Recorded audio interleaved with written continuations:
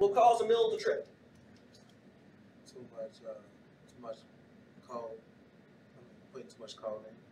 Okay, so if you're putting more coal in than you're blowing out, then you can overfeed it and this motor will trip. High temperature. So a temperature on the outlet of 165 will trip. No coal. No coal. So if the feeder trips, if the coal gate goes shut, both of those things will trip the mill. What would cause you to get this 165?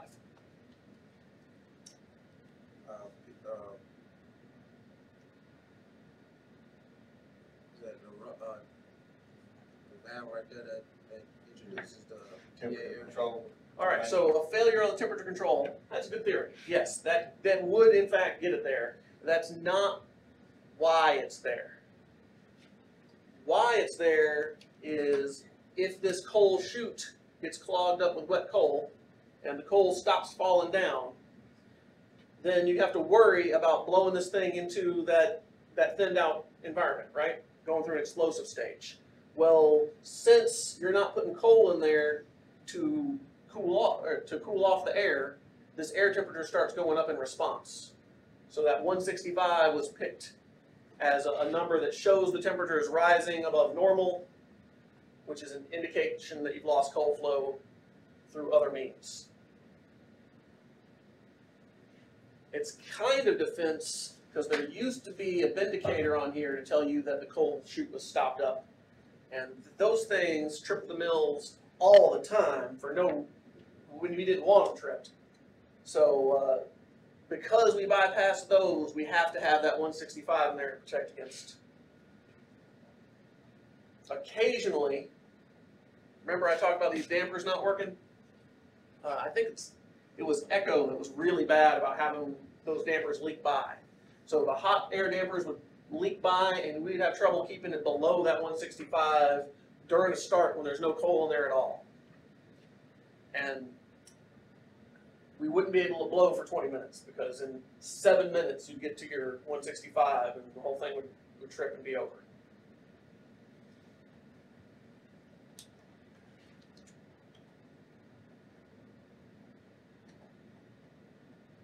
There's misalignment switches on the belts. Those don't trip the belt.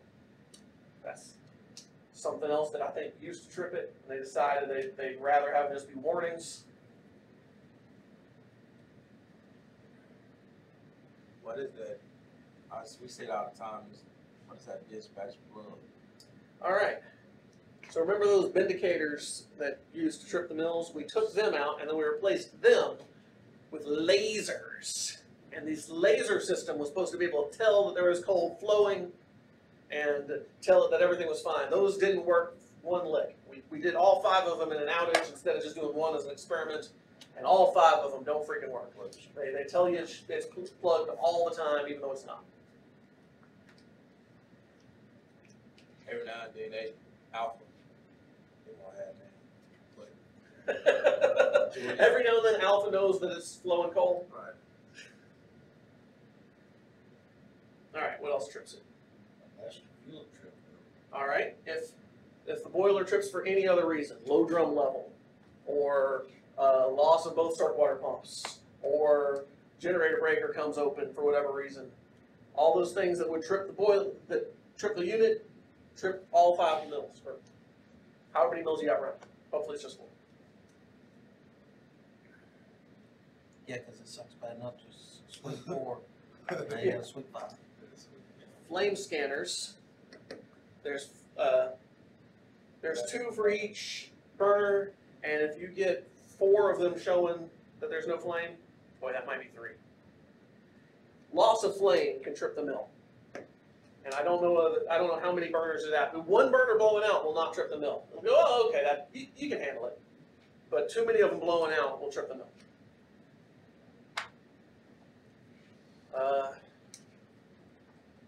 Low airflow will trip the mill. That's a rare problem. It's kind of related to the too much coal that we talked about earlier building up in there. If you don't have enough air, it's the same problem as having too much coal. You end up clogging it up and tripping it. So there's a trip prior to tripping on backed up that says, hey, you don't have enough airflow. You can't keep this up, dude.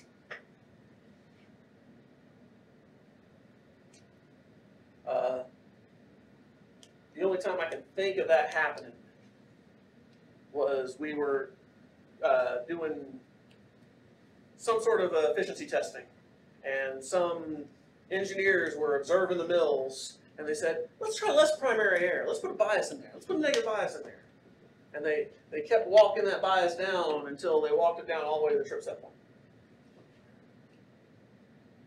A good control room operator would know he was getting close to that set point and would tell the engineer, go to hell, this is my plant, I'm not doing that. But back in the day, none of us were good control room operators. We were all taking the word of engineers on how things actually work.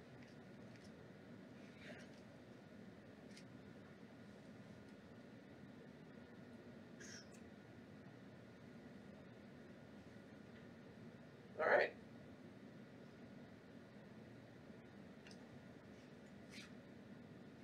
Loss of seal air. There's a seal air pressure transmitter, and there's a DP pressure between the seal air. Low seal air will. I don't think that will trip the mill, but I think it does ruin your start permit.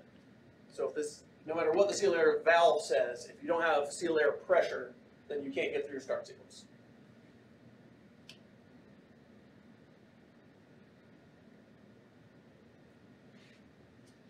Lube oil pressure will trip the mill. So loss of the lube oil pump, obviously, will trip the mill.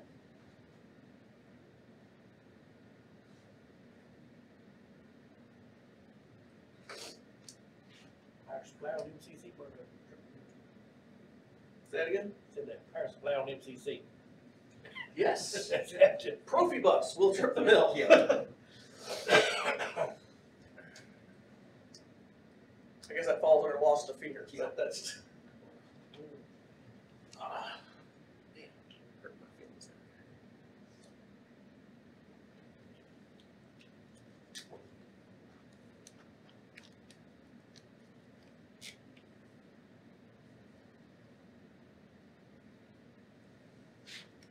there. All right. After a mill trips, well, what happens when a mill trips? They'll still get cold. Everything just stops. All right, everything stops. So the cut dampers go shut, the guillotine damper goes shut, the motor stops, the feeder stops. Cold gate does not automatically go shut. So be aware of that. That's something you need to make sure happens before you start cleaning out the feeder. So we got coal in the mill, we've got some coal laying in these pipes somewhere, and we got coal sitting on the feeder, and none of that is okay. This coal, you leave it laying around, it starts getting hot, leave it laying around too long, it's going to smolder and catch on fire and burn up your belt or burn up some equipment, or it's bad. It's bad luck. So how do we get rid of it? How do we get rid of all that coal in the system? Mill sweep. All right, so for a mill sweep, we shut the cut damper, chain damper. We keep all the cut dampers shut. We put seal air on. Pyrite hopper top gates open. We line up the pyrite hopper with sluicing water. I got more stuff to draw.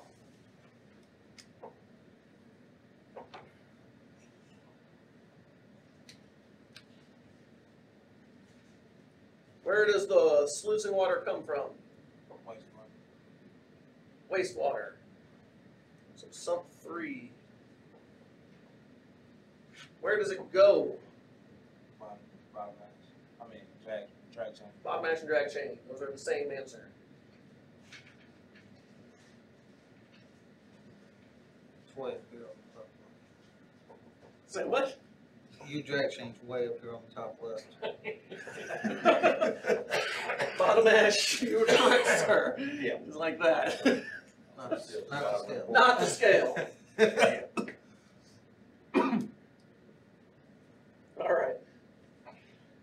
So you open that water valve, you open that water valve, you get your flow, order matters there.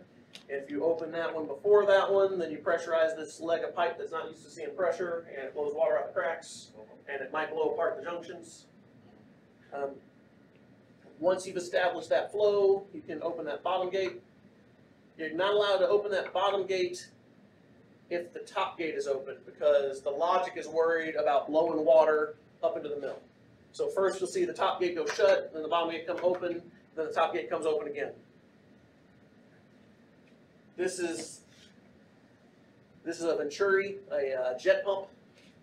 So it's like the fertilizer wands you use, right? You've got your Miracle Grow, and you got your hose of water running across, and it sucks the Miracle Grow out and mixes it with your water. It's like that. It's sucking whatever's in here out and blowing it over to the bottom ash. So, cut damper shut, chain gate shut, seal air on, line up the sluice. Then we start the mill motor, and then all the stuff that's in there gets ground up, and then without any air to carry it out, it ends up under this table. And there's two scraper arms that carry it and dump it into the pyrite hopper. And then you're watching this pyrite hopper, and you've got water lined up in the throat there, and you've got water blowing at your screen there. And then you got water that's blowing straight down. I said screen, I meant the sight glass. And then you got a grating in here That's clogged up. that's clogged up on alpha.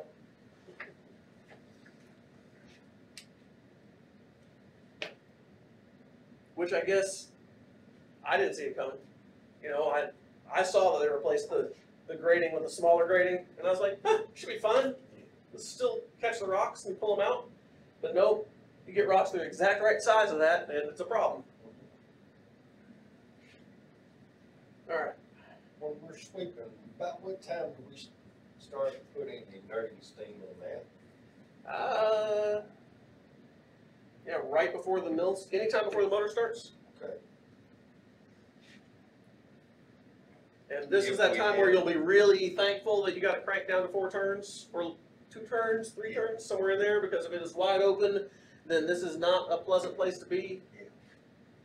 It's not a pleasant place to be anyway.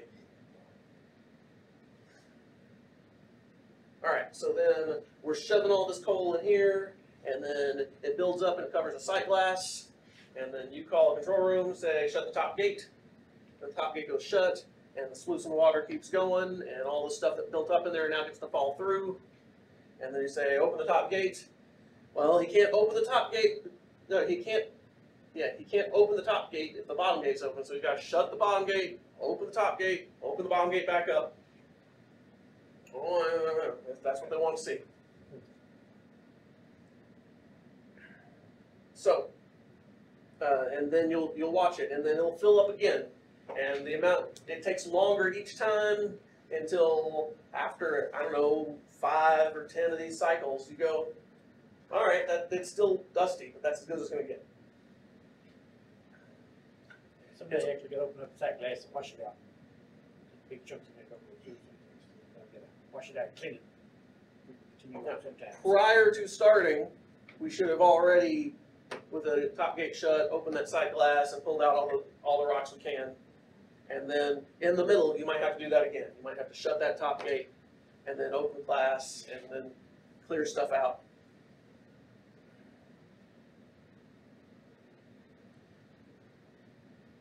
Okay. And this is one of those times when there's actual coordination going on between the control room and the guy on the floor. And the control room's pretty much doing what you say.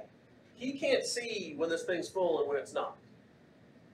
So you kind of gotta listen to you, and then you gotta kind of be a little patient with him, because these valves don't operate quite as fast or as orderly as you might want them to. Especially if you don't realize that he's got to have this one shut to be allowed to open that one. then you're like, why the hell is he doing that? Does he even know what button he's pushing? I didn't say anything about the damn bottom gate. Well, that's part of how it works. All right. So then you tell him you got a good sweep, and he shuts off the motor, and then he does a pipe purge. So then you open up the chain gate back up, and then he lines up air, hot air shut, cold air open, and blows cold air through it for 10 minutes. 20 minutes? 10 minutes. I'm not sure, it's in the procedure. Read your procedures, then you'll know.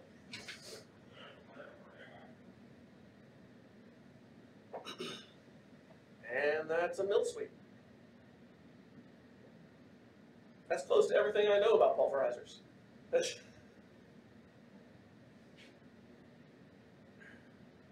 kind of sallow hole? How many tons? 100%. I don't know. Yeah, I don't know. A bunch. It's a bunch. Let's see. Let's come up with a guesstimate. So at a full load, a silo drops about 10% in an hour. And at full load, one of these is putting out 80 kph. 80 kph is 90 tons an hour. So 10% is 90 tons. So then I got 900 tons in my whole silo based on that thumbnail calculation. It is. And we fill those silos 4 times a day. We burn, if we're pushing full load all day, we'll burn between 8,000 and 9,000 tons. If we're only pushing 45% load, burn 5,000 tons. But we'd rather be pushing full load for multiple reasons. One is it means we're making money. If they're not asking for full load, it means they can't sell the megawatts enough to keep us in the black. Another is the unit everything is tuned for that full load. Everything is tuned for 730 gross megawatts. So it's more efficient.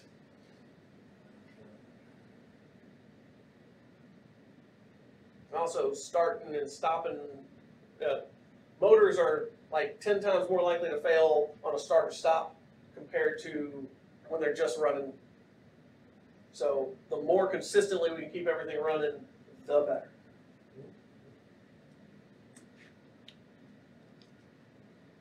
All right, that's all I got. Anybody got any questions? Anything to add? Anything you think I missed, Jackie? Can't think of that right now. All right. Did better than usual. Except for that something.